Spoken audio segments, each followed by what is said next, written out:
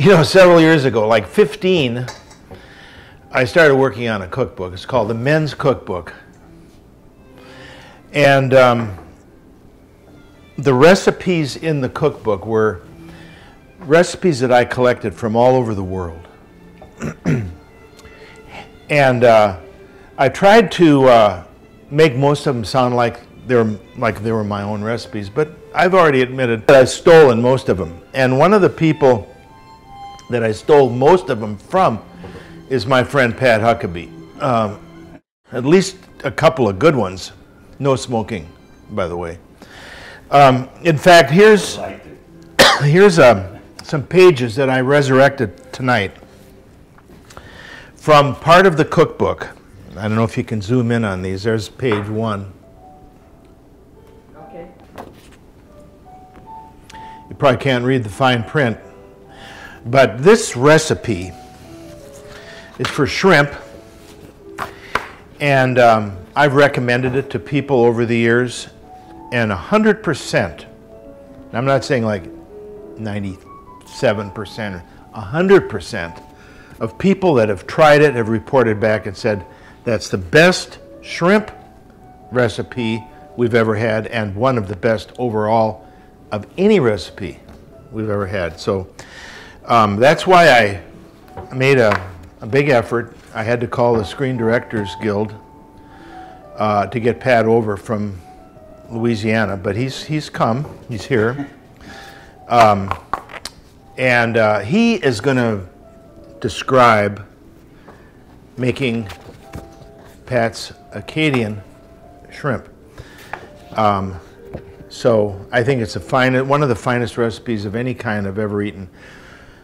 You can take this recipe and start to eat it, and you can have a platter of filet mignon right here, and nobody want anything to do with them. They'll want the shrimp. I want to say one more thing before Pat takes over on this recipe.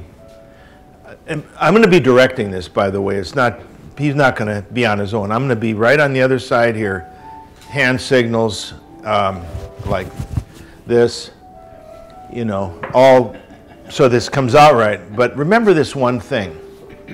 One of my favorite quotes by one of my favorite inspirational leaders, Coach John Wooden, and what he said was, it's what you learn after you already think you know everything that counts. So that's why I'm willing to let Pat take over the stage. So this recipe is nothing more than all the old Louisiana families. They all say the same thing as the family recipe, right? Well, what this is basically a collage of many different people's recipes, and you just kind of tweak it, if you would, to where it tastes like you like it. And that's kind of what it is. It's very simple, easy to do. It requires spices, and we'll get into those in a minute. If you have shrimp with the heads on, that's a good thing to do. If you don't worry about it.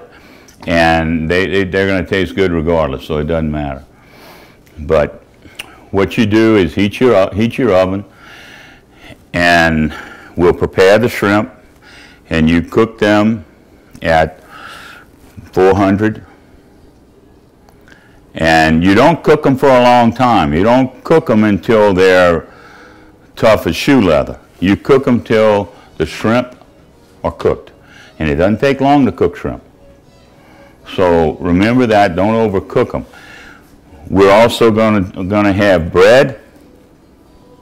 We prepared some French bread, and it's nothing more than a French bread made by Lejeune's French Bread in Jeanneret, Louisiana.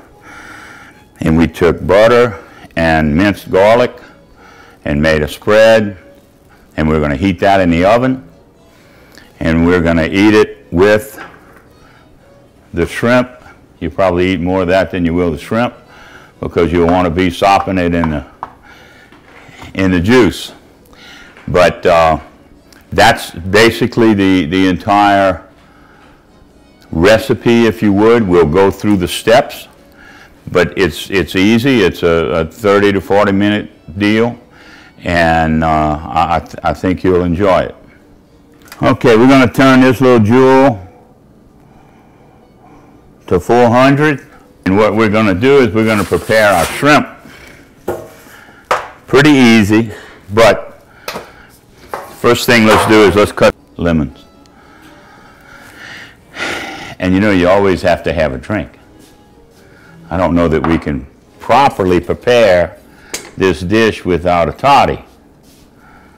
Thank you, sir. We use quite a bit of lemon juice in this, and we also put the lemons on the shrimp when we put them in the oven. But I'm gonna cut the slices, and I just cut them round. I don't make it hard.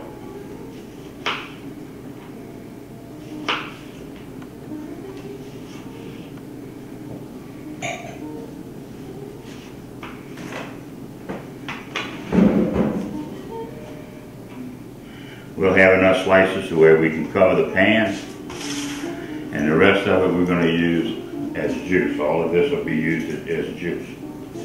The rest of them we'll just cut in half.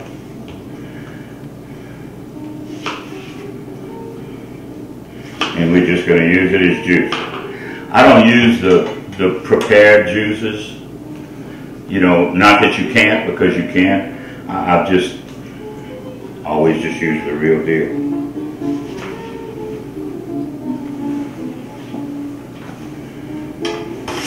But the shrimp, let's get them laid in there, and then we'll start putting everything that we need on top of it. And you lay them out, and you're going to turn them over one time during the process. You know, as you watch them, you're going to want to turn them over one time as you do this. This is just uncooked raw shrimp in a shell.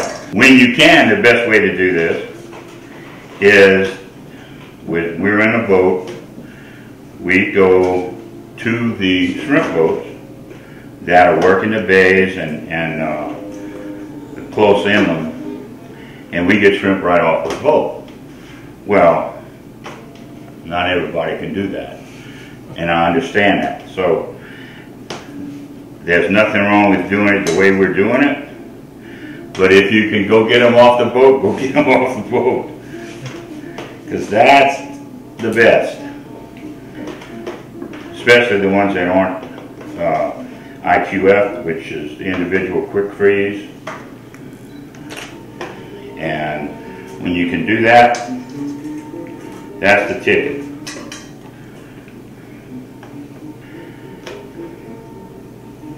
And this is, as you put this in there, when you're doing the seasoning, I would love to tell you that you need 1/8 of a cup, or 1/4 of a cup, or 1/2 a cup, or whatever it is. But the truth is you're going to have to season it like you would want to season the food on your plate. And that's what we're going to do here. And I'll show you. It might not make sense to a lot, but it makes sense to us.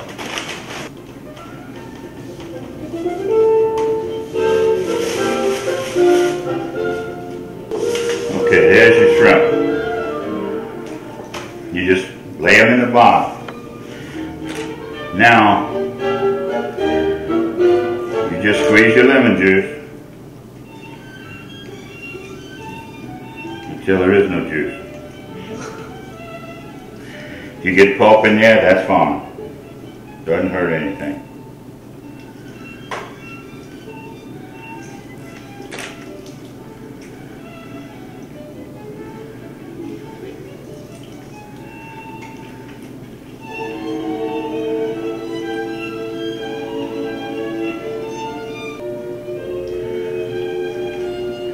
Now I had 7 lemons for this.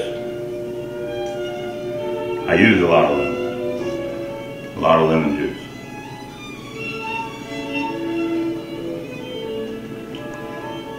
Well, one of the things we can't do without, as I mentioned, was a toddy.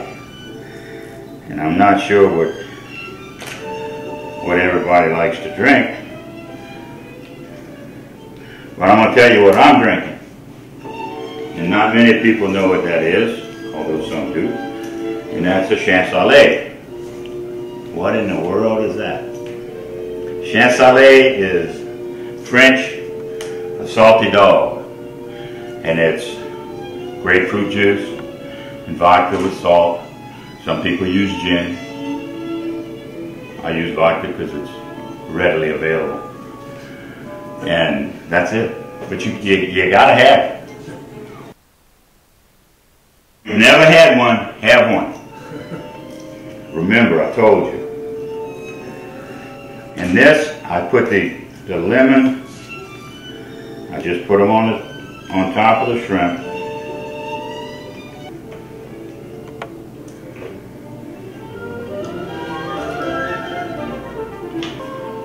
You probably hadn't seen this either.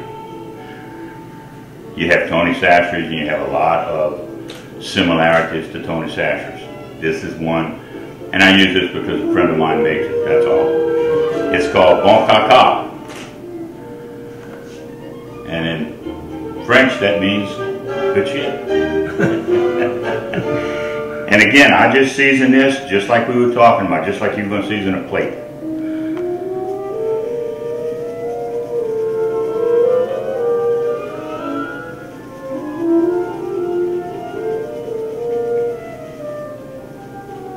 Yeah, Tony Sachery's is probably more available in a number of places than this is. You're not going to find this everywhere. But Tony Sachery's is fine to use. There's several others, but Tony Sachery's is probably the most well known, and I like it too. So it's not that's certainly not a problem. This is just Worcestershire, and I'm going to use about half. That's just a normal 10-ounce bottle, and I'll use a little more than half of that in making this sauce. Because what you're doing here, you're making a sauce. And that sauce is what these shrimp are going to be in, and you're going to bake them.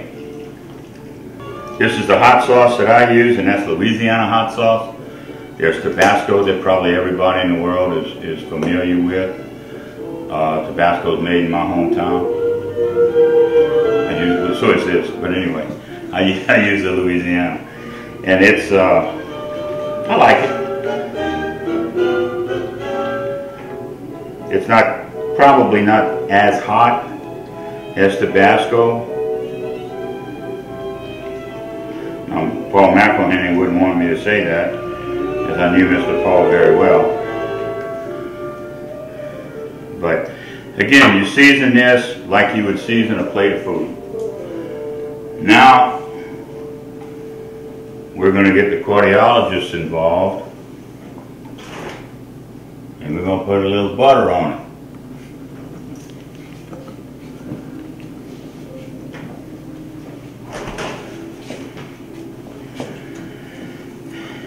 I didn't mean to get the half stick, but I did.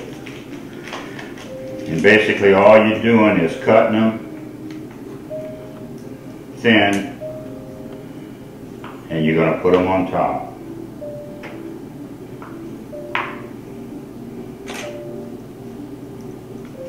And all I do is cover what you have here.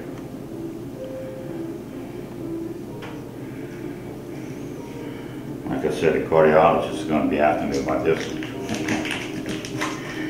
But it sure makes a dipping sauce good. The cooking part that I got started with began at home. My mother was a cook just like her mother and all of her family. And my dad was a cook, and of course in Louisiana, for whatever reason, seems like men cook an awful lot. I don't know why, but we do. And being in different hunting camps and places like that, I've been around men cooking all the time. It was just part of the scenery, I guess. And It was no different at my house, because my dad cooked an awful lot all the time, and always told Mama she should have had a catering service, but she didn't. It was just what we did growing up, and my friends, same thing. We all started cooking, and we would be at different camps. And again, you do it to looks. I know that doesn't make a lot of sense to a lot of people, but it does to me. And that's what you have. Now, you can't cook anything without garlic. You gotta have garlic. So we'll do that.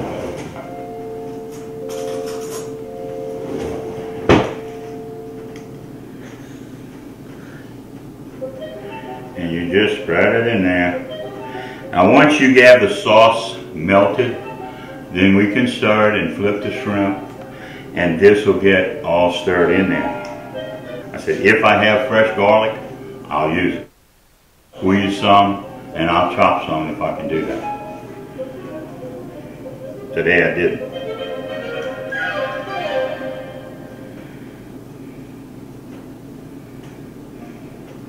You don't use a lot, but you use enough to season this. And of course, garlic is you season to taste as well, because some people like more garlic than others.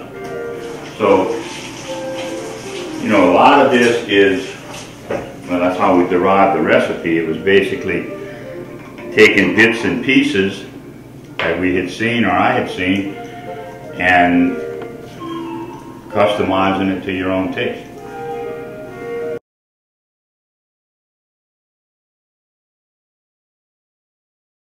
Okay, let's check them. This has been our 12 minutes.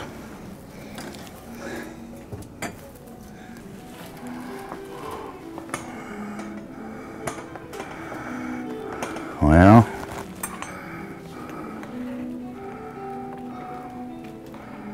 the sauce looks pretty good.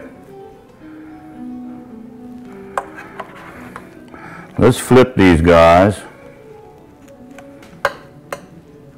You want to, What do you want, tongs? All we're doing is turning them.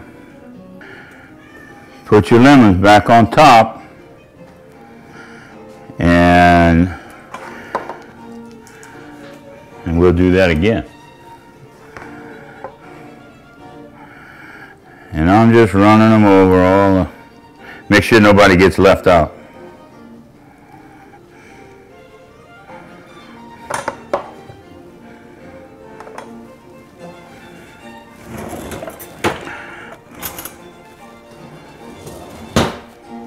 That's what I was looking for, a spoon. We'll take a little sample.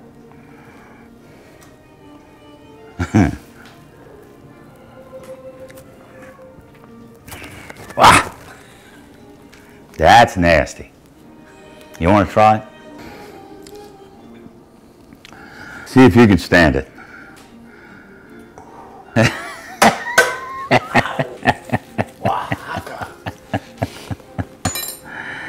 I think we're in good shape. Now, let's put her back in there.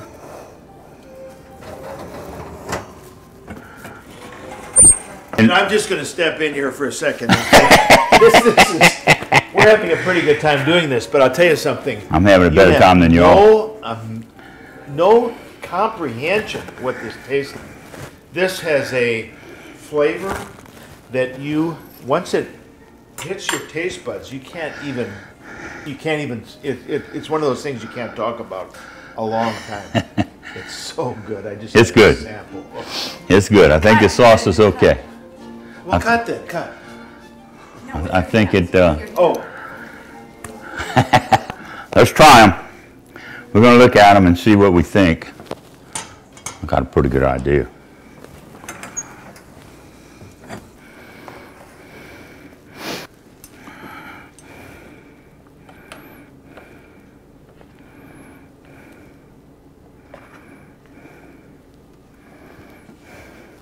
We're going to let that one cool. Man. And again, it's the taste, but between the Tony Sashers and this, it gives it a darker color sometimes. But I think we've got it like we like it. Now again, when you're doing this and you taste it, you can adjust it. You know, you can put, you know, if you want more seasoning, you want more whatever, whether it's garlic or Lea and Perrin or whatever it is. I don't have the patience you have.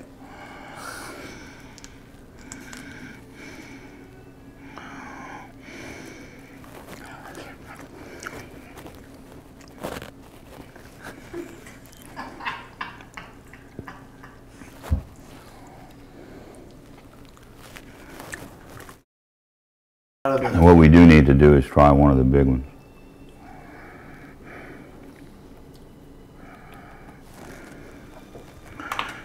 But I'm sure it's done.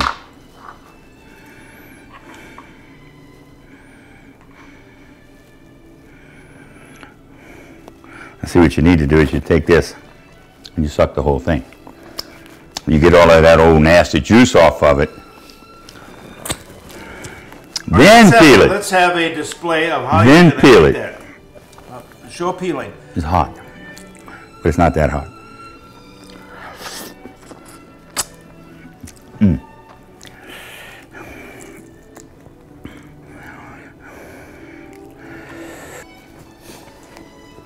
Is that going to work? It's edible. So, now we have the French bread. What you do is you put a few shrimp in your plate, and we're going to cut some bread. You take whatever bread you want because you're going to take this bread. I'll take this little piece that doesn't hurt anybody. And after you eat the shrimp the way I did, you're going to have to do this, I'm telling you.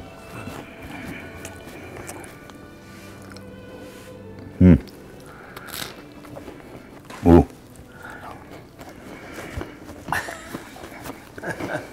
Okay, well, this is the recipe that I put in the men's cookbook, which has been going to be published in 2022. But this was the original recipe that was in there 9 years ago. And we've done it for you today, and it's fabulous. You need to try it at home. It's beyond belief. That's my man right here. Thank you. Thank you. I hope you all enjoyed. It's simple to do, but try it at least once.